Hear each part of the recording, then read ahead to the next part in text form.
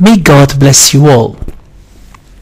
Today I sent a message from Thomas Aquinas to a number of people, and this message ran like this: 3 things are necessary for the salvation of man: to know what he ought to believe, to know what he ought to desire, and to know what he ought to do. A couple who are evangelicals and very dear friends and sister and brothers in Christ to me sent me a message, rather an immediate message. And this message was taken from the letter to the Romans, chapter 10, verses 9 to 10. And it ran like this: because if you confess with your lips that Jesus is Lord and believe in your heart that God raised him from the dead, you will be saved. For man believes with his heart, and so is justified, and he confesses with his lips, and so is saved. How deep are these 3 things according to Thomas Aquinas? First of all, the salvation of man is to know what he ought to believe. And what is it that he ought to believe? That Jesus is Lord. And to know what he ought to desire. And the quotation runs that God raised him from the dead. And the third part, to know what he ought to do. For man believes with his heart, and so is justified, and he confesses with his lips, and so is saved, that Jesus is Lord, and that God raised him from the dead. How profound is this quotation from the letter to the Romans? How profound is what St. Thomas Aquinas said. This morning I came to realize the beauty of spiritual ecumenism, that the Catholic Church really, under the guidance of the Holy Spirit, promotes. This confession thing brought me to see it in a biblical context. In fact, I went to Proverbs chapter 28 verse 13.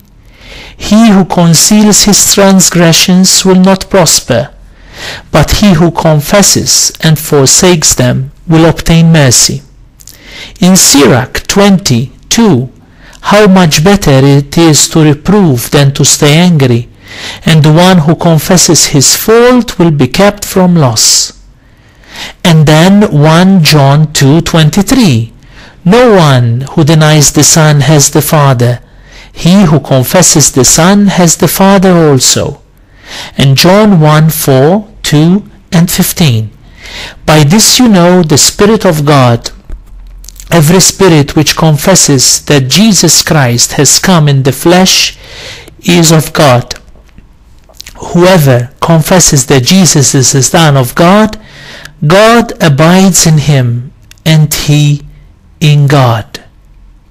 How beautiful, my dear brothers and sisters, to see that this confession of Jesus as Lord entails us to confess our sins, entails us to confess our faults. And when we see and when we confess our faults, then we can accept Jesus as our Lord and Savior. Then in the light of Jesus, when we say Jesus is my Lord, sin has no more power in our lives.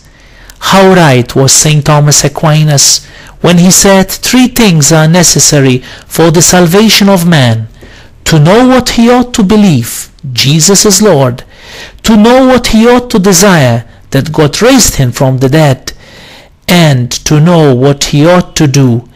For man believes with his heart, and so is justified, and he confesses with his lips, and so is saved.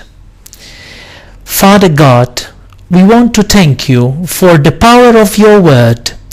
Help us today to understand that if we really confess with our lips that Jesus is Lord, that you raised him from the dead, and that is our also desire to be raised from the dead and also that in raising us from the dead, you will give us eternal life, and also, Father, that you will justify us, and also you will give us the power to believe in you. Father, you will give us eternal life. Help us, Father God, in Jesus' name, in Jesus' blood, and the Holy Spirit, to really believe with our hearts that Jesus is our Savior. And in view of this, let us renounce sin. Let us convert. Let us ask you forgiveness for our sins. Let us, Father, in view of Jesus' love for us, we embrace you as our Father God, and we follow you wherever you take us by the Holy Spirit. I ask this, Father, in Jesus' name, in Jesus' blood, in the Holy Spirit. Amen. And my dear brothers and sisters, I encourage you that if you find yourself in front of God, away from God, go and ask God forgiveness. Go and receive the sacrament of penance and reconciliation. And through Jesus, in the presence of the priest who represents Jesus and the community from which you have departed from your sin, Jesus, in the person of the priest, will welcome you into the sheepfold of God, and in that way you continue to experience the eternal fruits of salvation that God has earned for you on the cross in the person of Jesus Christ, our Lord and Savior. And may God Almighty bless you and protect you and give you peace and strength wherever you are, wherever you will be. In the name of the Father, and of the Son, and of the Holy Spirit. Amen.